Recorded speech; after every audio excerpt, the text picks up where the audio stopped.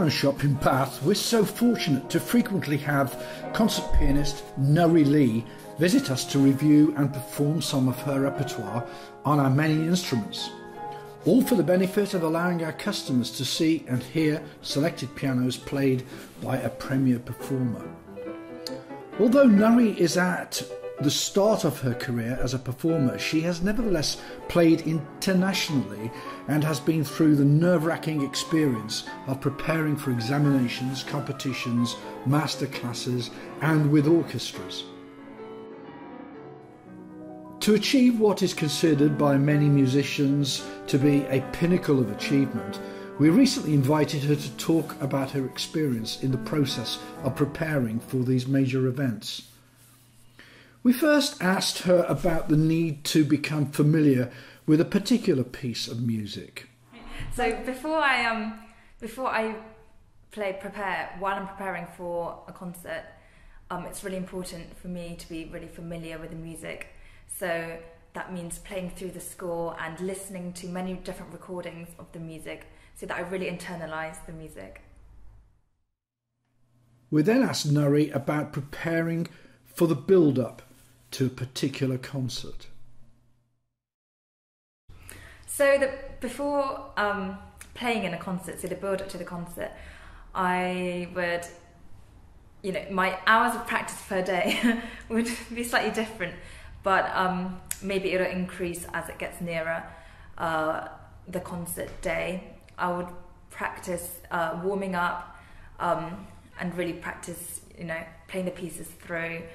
It'll be different types of practice as it gets nearer the concert date as well. So before be very, very detailed, and then as it becomes closer to the concert, I'll take a step back from the piece and look at it as a whole, as a structure. And then just play through many times to keep the stamina of playing through. And how about the number of hours you would have to commit to practicing? So in terms of hours of practice per day, I think it can range from 3 hours to about probably maximum 7-8 hours of practice, depending on how much preparation you've done.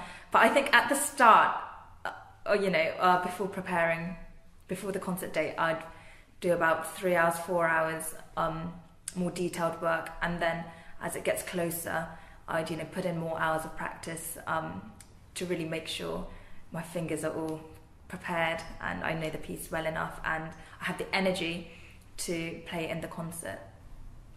When there's no concert coming up, how much practice would you normally give yourself to maintain your level? Oh, that's an interesting question. So if I don't have a concert coming up and it's a quiet period, in that time I think I will still do practice, I'll still do warm-ups to keep my technique there.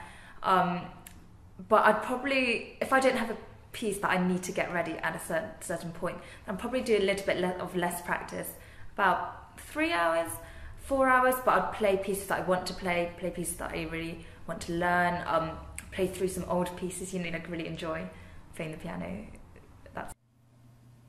Can you give us some example of the sort of scales and studies that you might be engaged with? So the sort of things I do for warm-ups, before, the first thing I do every day is these very short 1-minute exercises where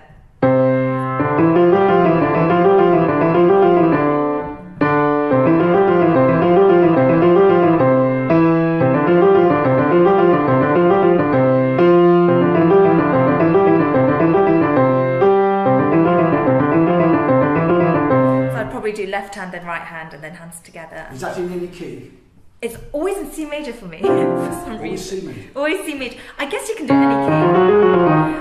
And then just classic quick hand in, and then I'd probably do some scales.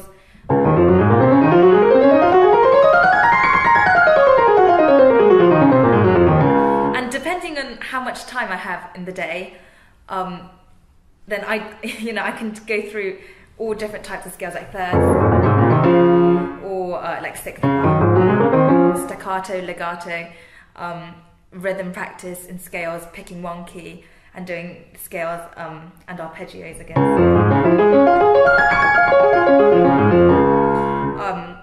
and broken chords on that same key. Or if I only have a short time to warm up, then I probably just do these sort of Russian scales, which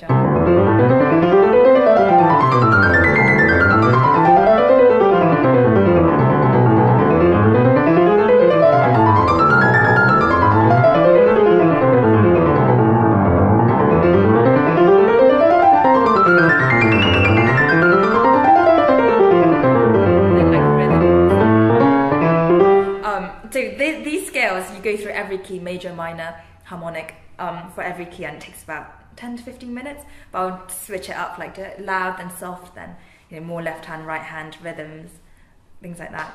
And arpeggios are probably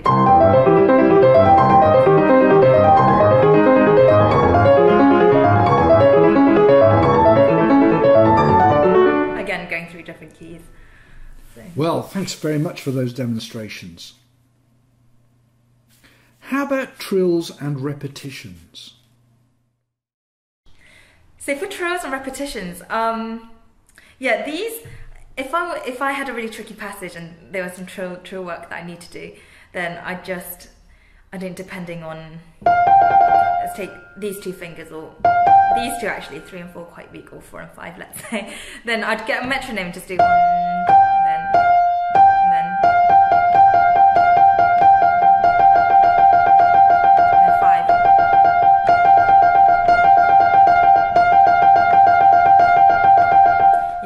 and then you just keep practicing.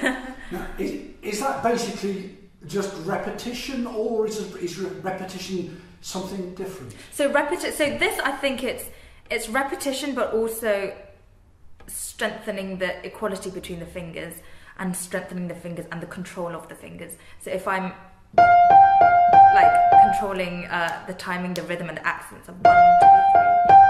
And also the bottom note of the trill and then the top note of the trill, controlling that. And repetition, I think, is if I have a passage that I can't do so well, then I'd play it slowly, or just play it twice through in a row, or 3 times, or 5 times, or 10 times. And then if you play it once, then it's easier. So ensuring that you get it right the first time. Oh, repetition, like there's a piece by list. It's it's like repeater notes. It depends. It changes. The action, I think, is really important on each piano where you play it, and I think you just hope that the piano you perform on will have sort of allows you to have good repetition. But again, you practice it. So rather than just playing, for me personally, rather than repeating on the same finger, I like to just change my fingers while repeating on the same notes. So if you can do 4, 3, 2, 1, or 3, 2, 1, 4, 2, 1. Yeah. Can you tell us something about preparing for runs? So runs, the runs are interesting. I think for runs, when I practice runs, I practice them in a similar way as I would for scales. So I'd practice, I'd practice in rhythms. How should I say? In rhythms, I practice staccato, so the same thing. Let's pick a path, like a scale coming down or something. Pretend there's a run going down there. Then I'd practice in rhythm.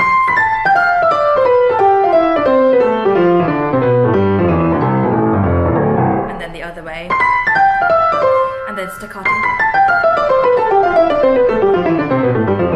And then once very legatus and heavy. Very deep. And then I'd practice like more left hand on its own. Then right hand on its own. And then I don't know, you be very creative with the way breaking up and then adding each note. Yeah, and then you just speed it up and then you practice playing fast and lighter. The trick to playing fast, I think, is playing lighter. They with different touch. Yeah, and really using the sort of touch of the piano to create a sound wave that you want. You have said before that to become familiarised with a work, that you start by playing slowly and then slowly build up. Right. So if I'm learning a new piece, then for me, I don't know, you might listen to it or you might sight read it at the beginning, you know, roughly from beginning to end, just to get the feeling of the piece. But then once you properly start, then I take a long time to be very detailed and making sure I'm learning all the correct notes, putting in all the correct fingering. So it's a very slow process, and you know, is this note correct? Is this playing in the correct octave? And making sure, making sure I learn all the notes correctly, and the base, the roots of learning the piece is all secure. And from then on, you can, you know, start memorising and then playing faster. Things like. Can you talk a little about memory, as your performance demands that you memorise orally, visually and physically, pieces that may sometimes exceed 35 minutes? Right, so memorising pieces, yeah. So if it's like a big concerto, like the Tchaikovsky concerto I was trying to memorise recently, that's about a 35 to 40 minute piece. And I think there are different types of memory, you know, mostly it's, you know, muscle memory,